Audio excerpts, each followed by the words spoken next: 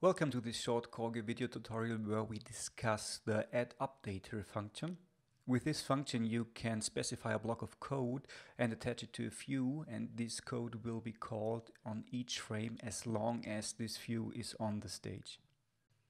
It can be used, for example, for simple animations. That's what we're going to do in this video. We will just animate a circle.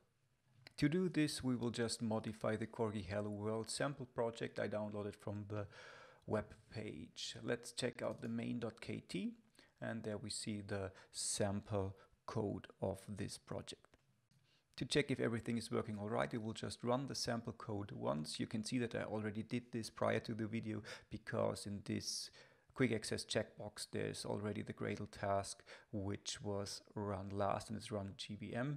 Most probably this will be empty when you download the new project, so just click on Gradle, get on KorGE run, and then choose the Gradle task you want to run.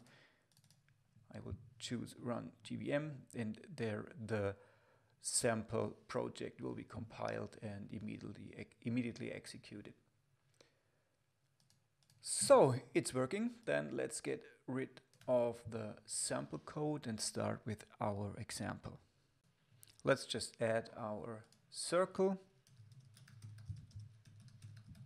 Shall we circle with a radius of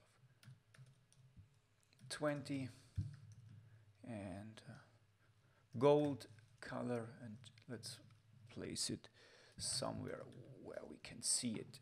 Let's check. There's our circle.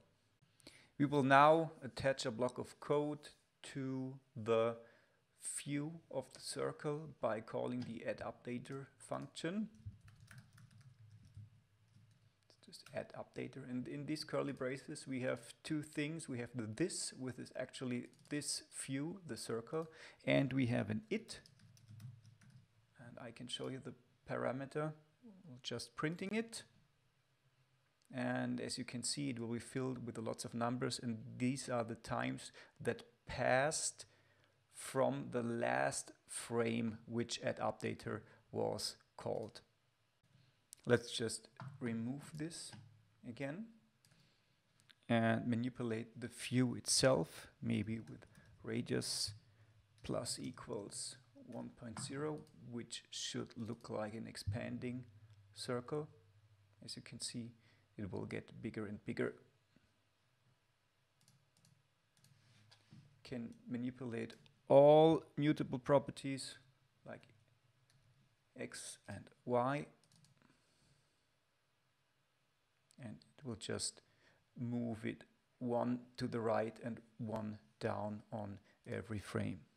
This will be done as long as the view is on the stage. If you have things that you want to do on every frame and don't attach it to a specific view, it's very easy, because in these curly braces, in this block of code, you have this as the current stage, and the stage itself is a view. So you can just call addupdater here and manipulate maybe this view from here, or do other things which are not directly attached to the view, and will be called as long as the stage is on the screen.